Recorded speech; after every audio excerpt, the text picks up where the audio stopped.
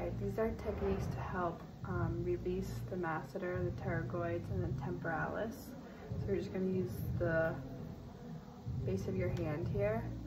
Sit up nice and tall, like do these in good posture, and just kind of work up under this bony structure here.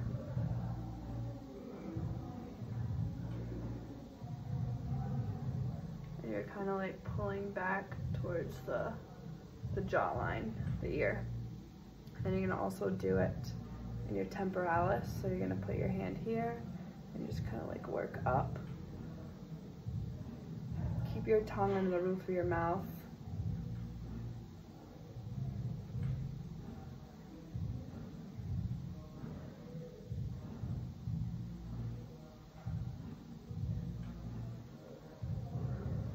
And make sure you're doing that with good seated upright posture.